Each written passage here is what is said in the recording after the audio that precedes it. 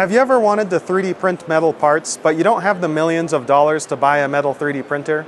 Well, that's where companies like today's sponsor, IN3DTEC, come into play. They have on-demand manufacturing services that we're going to learn a little bit more about today. Hi guys, I'm Jack from IN3DTEC. Welcome to this video.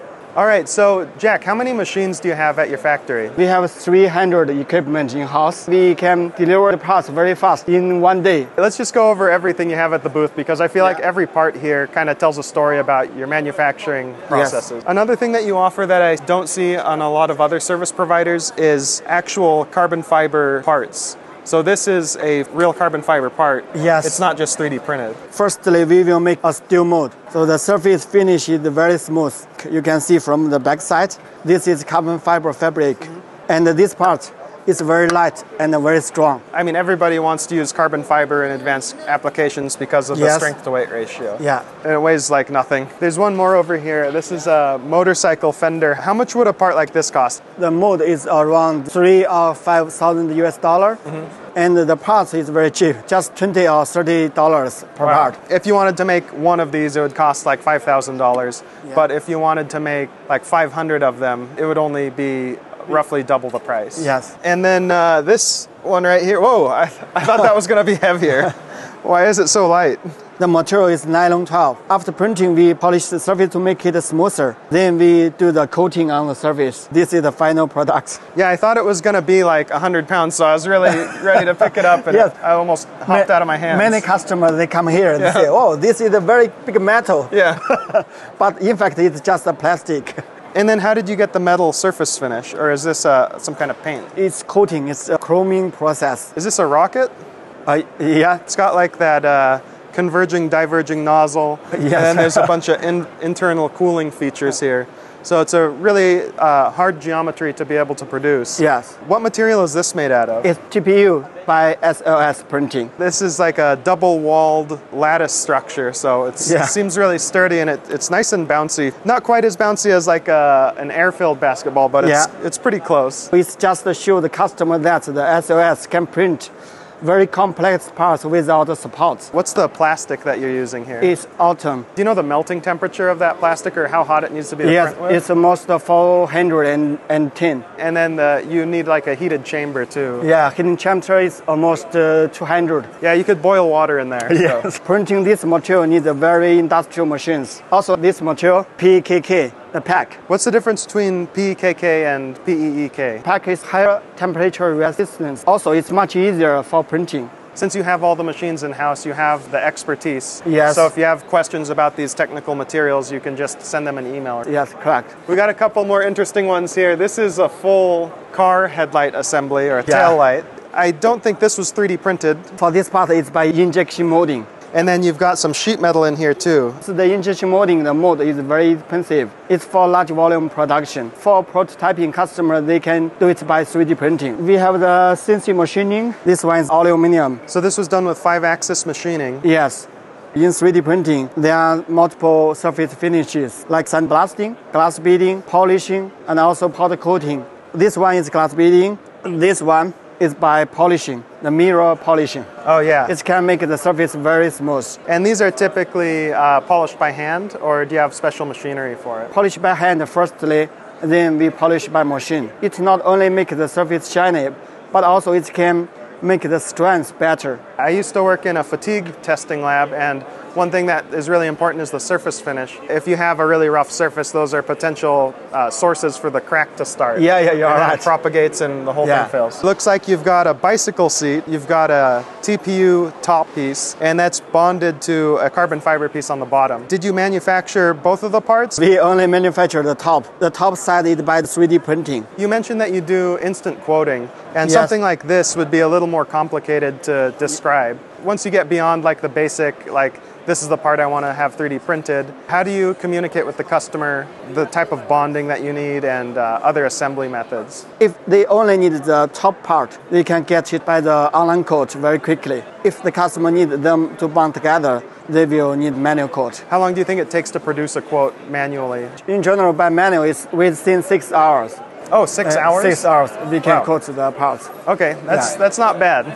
And then we've got another TPU piece here. Was this made by the same SLS process? This one is by MJF. Okay, multi-jet fusion, that's like the HP machine? Yes, HP machine. Those are fun because they're not using lasers, they're using just like a really high intensity light to heat up the filament or the powder. The traditional way to make this part is by metal casting. Metal casting, it needs a mold first. That's why 3D printing for making this part is very cost effective. This is a very large part. What type of material are you using on this one? This one is carbon fiber with the nylon. There's a lot of material in this part. Takes almost 5 days for printing this part. Wow. It still has the support material on here. We just want to show the customer how the parts come out. Usually you'll remove the support material before shipping it to the yeah, of course. Before shipping to customers, quality must be very good.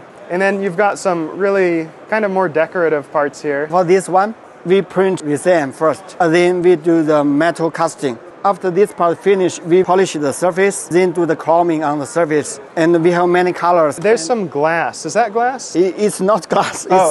It's a resin by SLA printing. It's very clear resin though. Yeah. We polish the surface. Oh, interesting. And then we do the color dyeing to make it colorful, like this. Do you have any customers that are using your services to produce optical elements? Most of the customers using this kind of material are the consumer customers, like bottles. We also have some film customers. They are shooting the film and very strange clothes. They're using this kind of material. So like if you had a movie set in the future and you need some costume elements, you can print those out. You were showing me this helmet earlier. It's kind of interesting. It's got this spring pattern built into it. So it's making a flexible element out of a hard material. It looks like it fits like this on it. Yeah, figure like this. This one, MJF Nylon 12, with the surface finishes, the vapor fills. Okay, vapor smoothing. I've seen those machines before. They have like a bunch of solvent inside of them and they dissolve the surface of the material. So that just kind of hides the layer lines and gives things a more professional look. Also waterproof.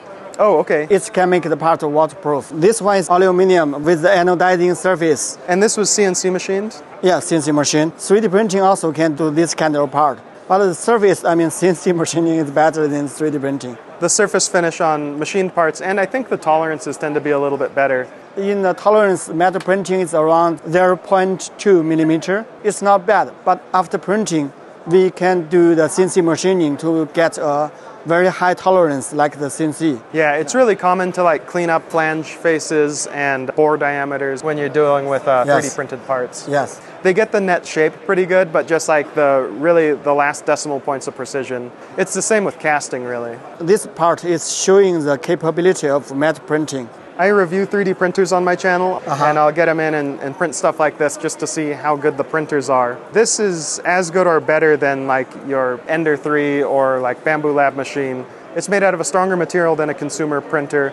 You can do finer details, and you have really good ability to print overhangs. Yeah. So, there's really no reason not to use this process, other than that it's expensive. How much would a part like this cost, if you had to guess? This part is like $80 US. Okay, that's really not that bad.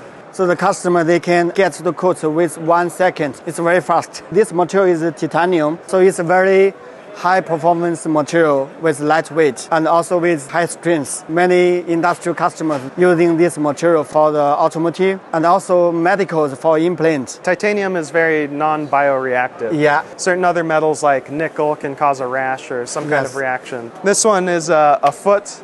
It looks like it's got some progressive spring elements built into there, so it's kind of like an interesting little prosthetic. 3D printing is really good for this kind of stuff. Yes. So like it'll have a bouncy heel and the toe will spring off. So stuff like this is kind of pushing the development of more advanced prosthetics forward. Yeah. And you can take the scan data from a patient's individual anatomy, so it's just for them. Yes, yes. There's one last process that we didn't talk about, and that's vacuum casting. Probably I didn't bring it up because I've never heard of it before I came here. So what's special about vacuum casting? Vacuum casting can make the parts very close to the injection molding with low cost. Injection molding, it needs a steel mold. Vacuum casting only needs a silicone mold. For example, if we want to make this, we will print a sample first to get the prototype, polish the surface, and we will put it inside the box. And then we put the silicone inside the box to get a chamber with this part. Is this using like a liquid polyurethane? Yes. I've actually done that process before. I just wasn't aware of it being called vacuum casting. It's like the silicone molding, you know, the same process, but with different name. But because they use a vacuum in the process, yes, the vacuum. It improves the quality and probably gets rid of any bubbles that might show up. And the thing about polyurethane is you can get it in a variety of hardnesses, so you can get really flexible, soft, stretchy stuff, as well as stuff that's relatively hard. Yes. Like hard hats are made out of polyurethane, as well as like shoe soles and all sorts of different things. From shell hardness 38 to 95A.